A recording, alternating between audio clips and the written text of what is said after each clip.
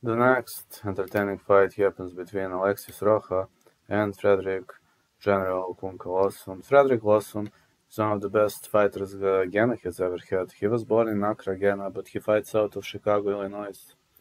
5'9", 70 inches of reach. This guy lost to Virgil Ortiz recently.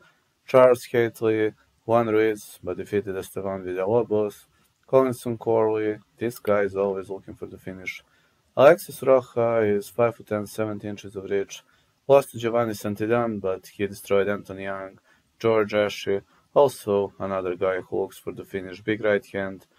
His knockout over Giovanni Sbarraza is one of the most spectacular punches I've ever seen. He can catch you, especially when you retreat, especially when you're on no man's land. So I believe this fight will not go the distance. We are going to have a great slugfest. But if I must pick a side for the victory, I'm going to go with Alexis Rocha.